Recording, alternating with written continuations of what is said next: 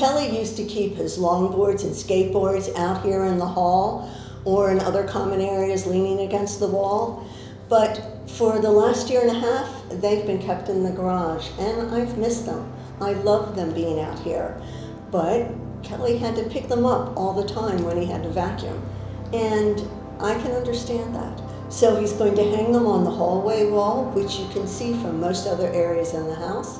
And that gets them off the floor and out of our other areas where we do most of our work. You can see our full studio renovations on the Squid Shot channel. Link is in the description below. He was just going to paint the whole hallway white and put black planks of wood up to hang the skateboards on, and that would have been really cool with our black kitchen. But how great would it be to paint a painting behind the skateboards? What fun!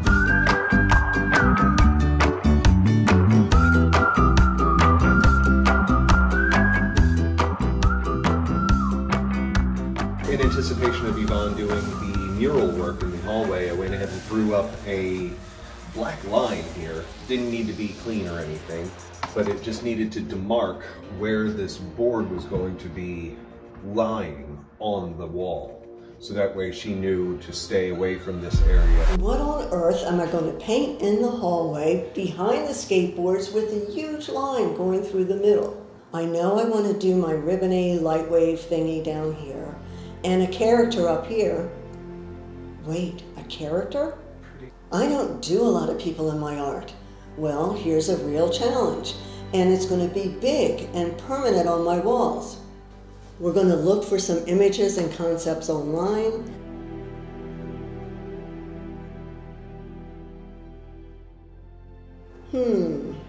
This dude is cool, but maybe not a guy committing hara-kiri. But I kind of like the concept and layout. All right, this is closer. I'll start working with her and see what happens. I've decided I love the landscape, but there is something about the girl I'm just not digging. Too skinny, not feminine enough, too feminine. Let's keep looking.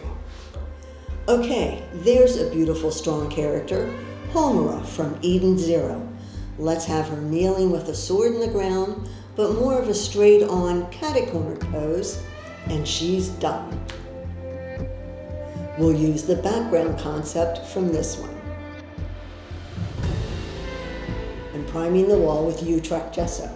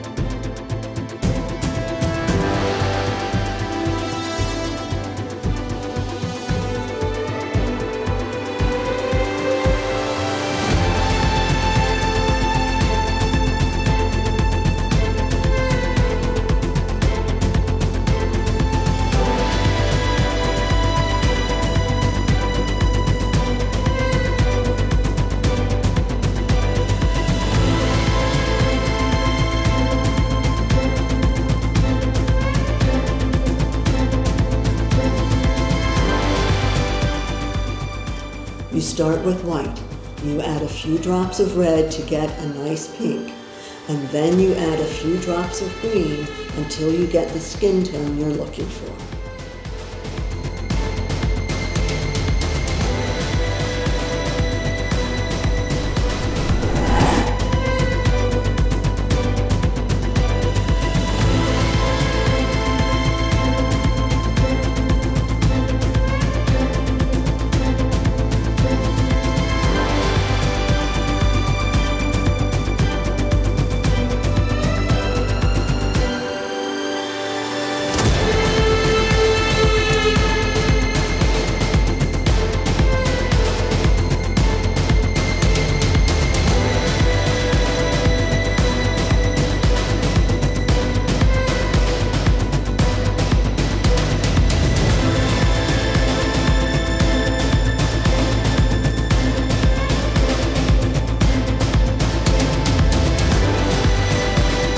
These colors were so perfect right out of the jar.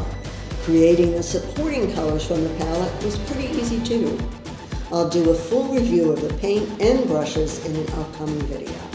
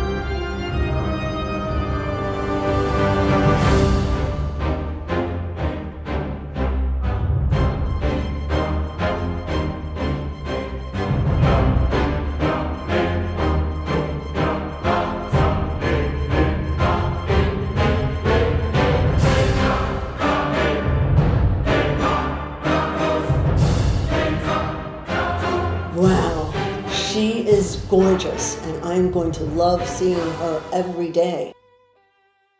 And I've learned a lot from doing this first part of the painting.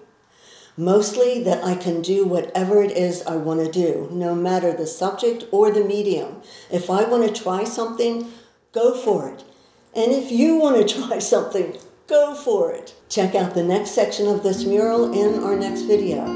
Thank you for joining us here at Why Paint Pastels. Please like, subscribe, and ring the bell, and we'll see you right back here on the first Friday of every month. Check out my website and use the links below for any art supplies you might need. Most importantly, get out there and keep doing art, because life's a medium.